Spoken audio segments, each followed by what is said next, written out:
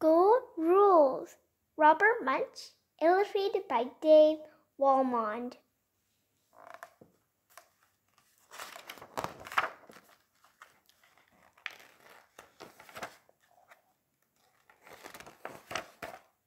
On Friday, when the bell rang and school was gone, Cassandra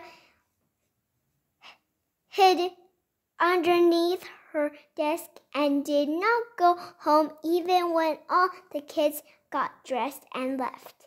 She did not go home even after the teacher ran out to get to the bank before it closed.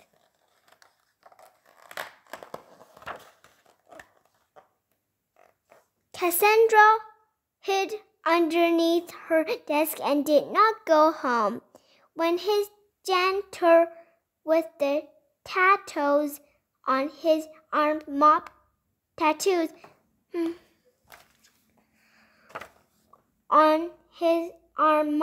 floor.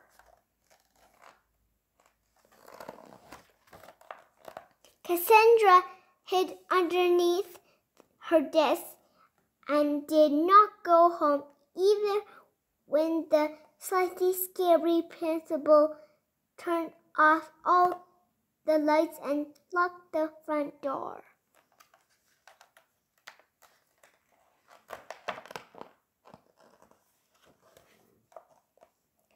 Then Cassandra finally got out from underneath her desk, turned on the lights, and pulled out all her favorite stuff.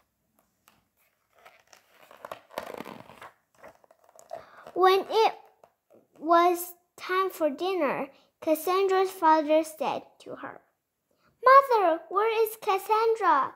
"I don't know," said the mother. "I haven't seen her. I thought she was with you."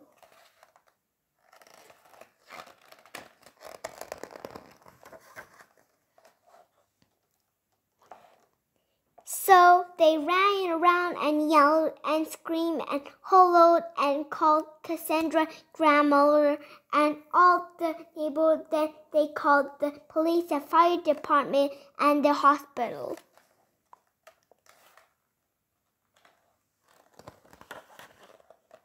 Finally, Cassandra's father walked over to the school and saw the light on in her classroom. He banged on the window until Cassandra opened it. He yelled, "We thought you were lost. We thought you were kidnapped. What are you doing staying here in school?"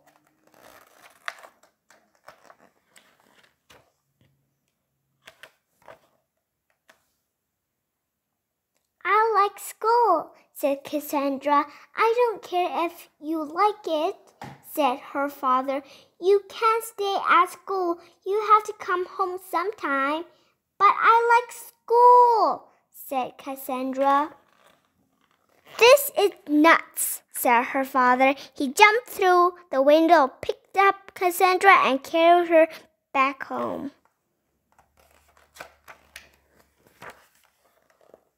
The next day was a Saturday.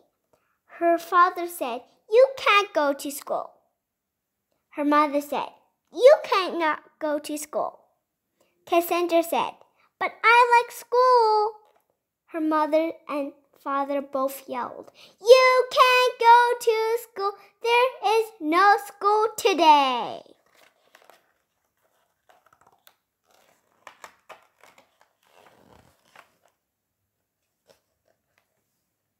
But Cassandra got on her bicycle and rode over the school anyway. She knocked on the door, but nobody answered. She tried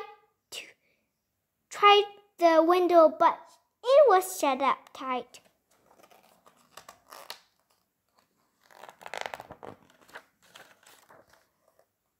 So Cassandra got back on her bicycle and rode down the street until she came to everything store. She walked inside and said, "I want to buy a school." "What sort of school?" said the lady behind the counter. I want a school with dirty red bricks, a slightly scary principal, a nice teacher, and a janitor with tattoos on his arm, said Cassandra. Oh, said the lady, we have lots of those. Where do you want to send it? Send it, said Cassandra, to my backyard. This woman's not very happy looking at it. The next day was Sunday. Cassandra's mother and father got up and went downstairs. They looked out the window and saw a school with dirty red bricks sitting in their backyard. There was a janitor out front cleaning the windows. Her father looked at her mother, and her mother looked at the father, and they both yelled, Cassandra!